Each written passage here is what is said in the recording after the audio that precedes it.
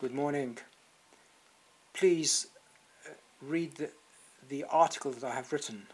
on indefinite leave to remain in this country as a spouse or partner, and listen to this video in line with that article. Indefinite leave to remain as a spouse or a partner in this country is an option available to those foreign nationals who have been here in that category for at least 5 years.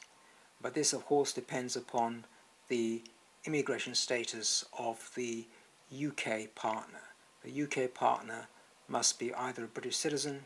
or settled in this country, that is to say, a permanent resident, for the foreign spouse to be able to obtain leave to remain here on that basis, and then after a period of 5 years can apply for permission to stay here on an indefinite basis. This, of course, depends upon the assumption that the foreign spouse has been in this country lawfully throughout the period of the time that he, she, or they have been here. If, for example, they have come here as visitors and then have married and have overstayed and made an application whilst they have been overstayers, or if they have been in this country unlawfully and then have had children and have then married, a different scenario arises. In those circumstances, if and when they are granted permission by a court or tribunal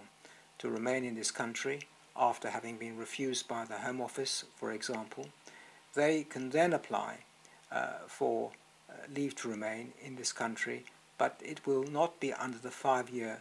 rule, but under the 10-year rule. So they would be given leave to remain here for a period of 10 years, and on each 2.5 years expiry they will have to reapply for a further 2.5 years until a 10-year period has been completed, after which they can then apply for indefinite leave to remain. Of course, EU nationals can obtain settlement, i.e. permanent residency, under their own steam, and that is to say, after a period of 5 years here as working individuals or persons who have actually resided here for a period of 5 years under the EU settlement scheme, which does not require having to work here, but requires evidence of residency in this country for at least that period of time. If, however, that is not possible for whatever reason, and the EU partner has married the British citizen or a permanent resident, then in the same way that individual can apply for leave to remain in this country for 2.5 years, and then a further 2.5 years, after which he, she, or they will be in a position to obtain settlement in this country. Those who are not married and are unmarried partners or same-sex partners, and those who are civil partners are in the same position, and they are able to remain in this country and obtain permanent residency after marriage or after the civil partnership. Insofar as unmarried partners are concerned, they may have an uphill struggle to begin with, because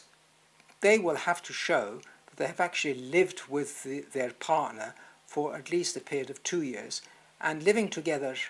means, in this context, documentary evidence to show that they have lived together, like bills, council tax, so on and so forth.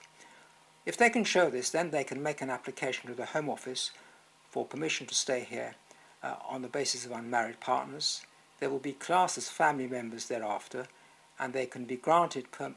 permanent residency after a period of 5 years, that is to say 2.5 years initially, and a further 2.5 years, making 5 years, after which they will be in a position to apply for indefinite leave to remain or permanent residence.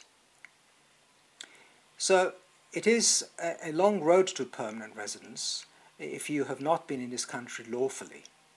because you'll have to wait 10 years until you are in a position to apply for permanent residence.